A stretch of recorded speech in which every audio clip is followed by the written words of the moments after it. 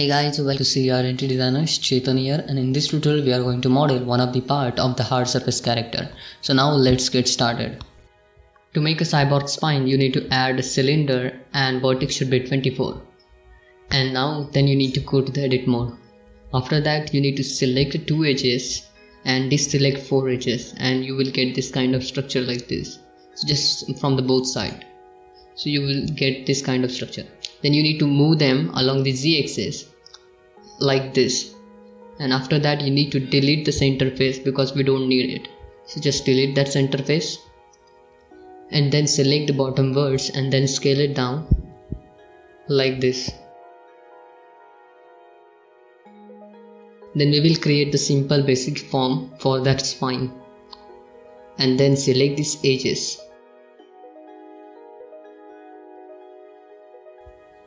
Just delete that bottom face. If you want to keep it then you can, otherwise it's deleted.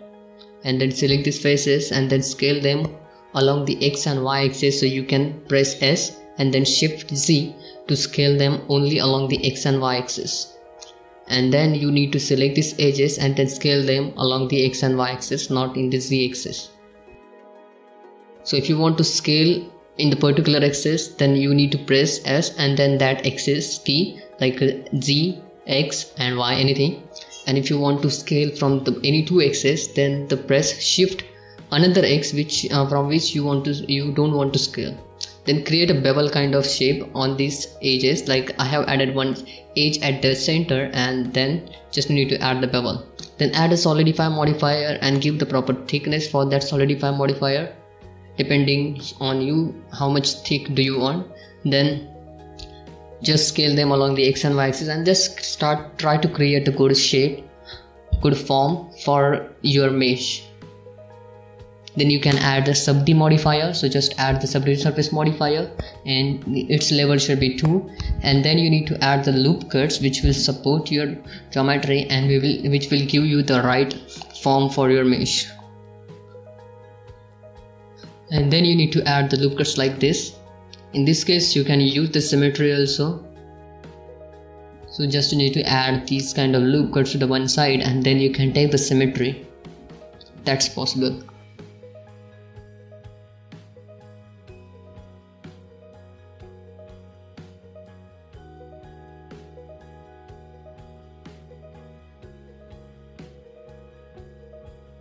So just add a loop cuts like this and then select everything and then mesh and then symmetry. You can press A to select everything, select all, and then you need to take the symmetry one more time, then one more time select everything, press A, and then you need to take the mesh and then symmetry from the different axes. Like if you take the first symmetry from the y axis, then now you need to take the symmetry from the x axis, and then you will get this kind of cup kind of shape. You can say, you know that paper cups, this kind of shape you will get. Then add loop cuts just to tight this geometry. So you can add the more loop cuts if you want to make it even topologies. It will be good if you have the even topology on your mesh, then it will be good for the UV editing, UV unwrapping. For that you can use this kind of topology and it's good. Then you need to scale it along the x or y axis depending on your mesh. So here I have scaled it along the y axis and you can move around to orbit around your mesh and see just where you need to add the loop cut. So I think here I need to add the loop cut, so just add a loop cuts here.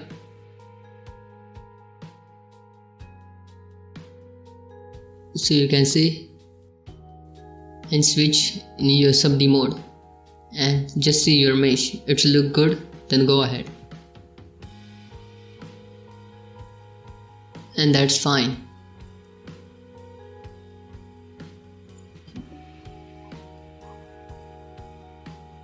So now you can select these faces and you can create a different design on it. Just here I am trying to create a good design, a simple, just using the extrude operation, and you can see if I create this kind of extruder, then if I turn on the subd modify, it will get weird shape. So we need to extrude the whole strip, that whole face loop. Before that, just make it straight with the scale tool and scale it along the z-axis.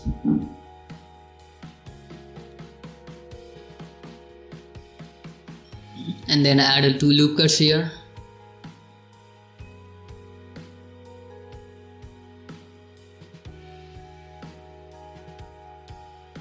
And then you need to add array modifier. Before array modifier, we need to add a design on it, but we will do the later work with the array modifier and curve modifier. So just select this face loops. Select these all face loops. You can go with the symmetry also. It doesn't matter. And then you need to use another extrude operation.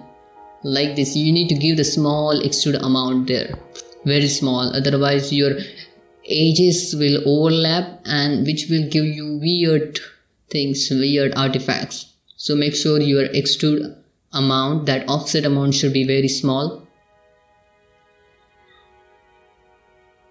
And just move around your object and see is there any artifacts, weird artifacts. Then try to reduce that offset amount. Then one more time use the insert operation just to add more loops there and to tidy your mesh. Then add more loops here. Like this, you need to add the loop cuts. You can go with the symmetry also, that's fine.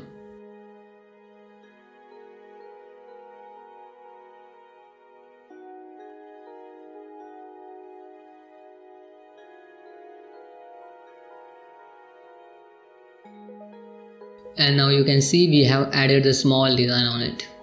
Very small. That's fine, that's look good.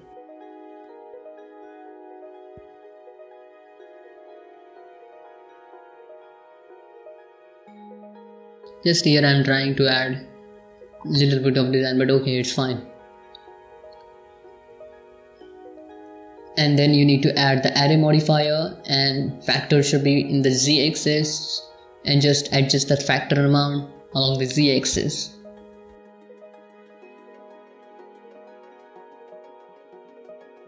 And then you need to increase the count. Just increase the count. How tall you want or how long you want that spine curve. So that's why you need to increase the count there.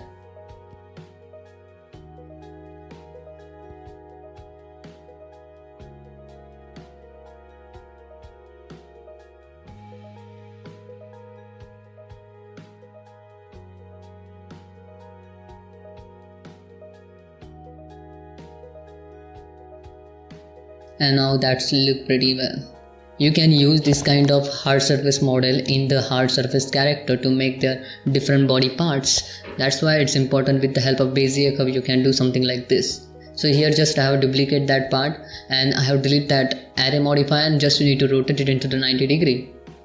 And just scale it down and create the top part, or you can if you don't want this kind of part there, you can cover it with a different mesh, as you can see in the render image in the thumbnail which I have created, and it has taken a long time to make that little bit, but you can create a simple one easily. If it is visible in your character, like your both end of that, if you call it spine, then its both end are visible in that particular character, then you need to cover it with this kind of shape, as you can see in the render image. But if it's not visible in that particular character, then you can keep it as it is. It doesn't matter. So that's also important thing. You don't need to create too much complex things if it's not necessary, if they are not visible in your particular model character. If you call it spine, then it will be in the back of that character, and the spine shape will be visible, the center mid part, that spine kind of shape, its both end won't be the visible in that particular character, so you can keep them as it is.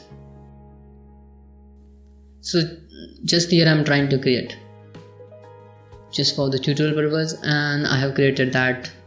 If you want to fix it in the such kind of shape in the robot and the chain and such kind of things, then you can create it. Like if you want to create a tail, then that's fine. You your one end will be visible and your another end won't be visible, so which will be joined to the back of your animal or animal hard surface character, and just the one end will be visible. So that time you don't need to create this kind of covers, because you can see the bottom end has a good shape. If you want more design on, then you can definitely go for it. You can create with this kind of modeling method, that spine kind of shape, you can create tail of any hard surface animal, you can create a spine of any hard surface character, you can create a chain, you can create a reptile like anaconda. Why not?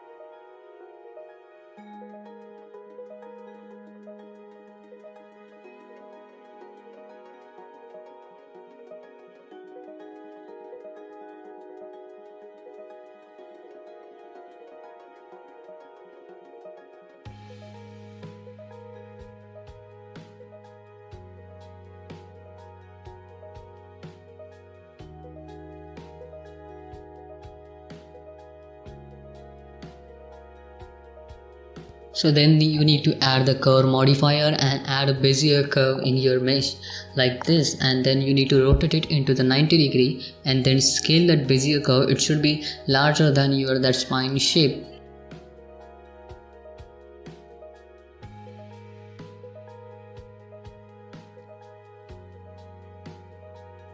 With the help of curve modifier, we will add a bend in your mesh in that spine.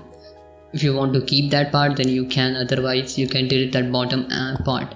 And I tried that to rotate that part with the curve, but it's not happen. Just you need to, if you add the curve modifier in that particular part also, then you can do that, otherwise it's fine.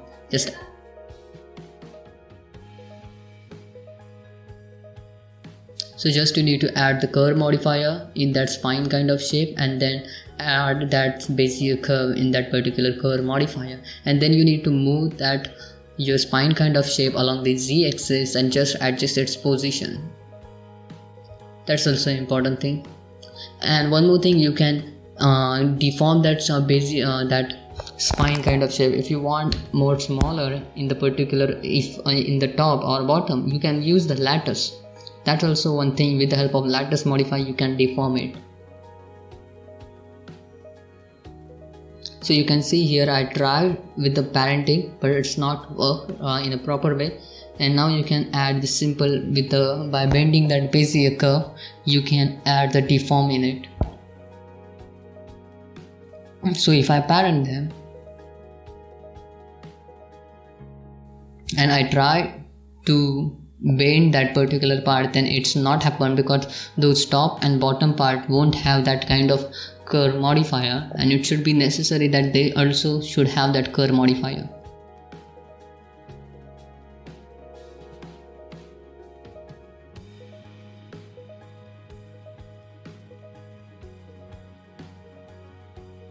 Then just select your curve and then go to the edit mode and add a simple bend in your curve, and you can give the any kind of shape for that curve.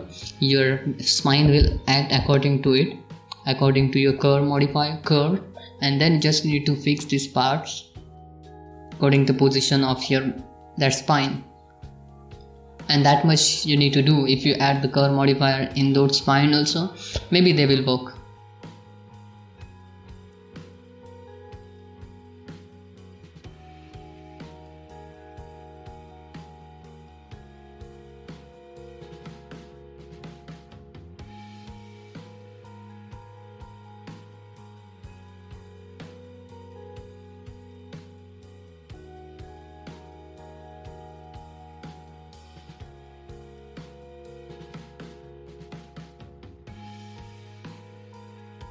You can keep this part, otherwise you can delete that part also, it doesn't matter. And now you can see our mesh looks pretty well. Decent kind of hard surface modeling, spine modeling we have done here.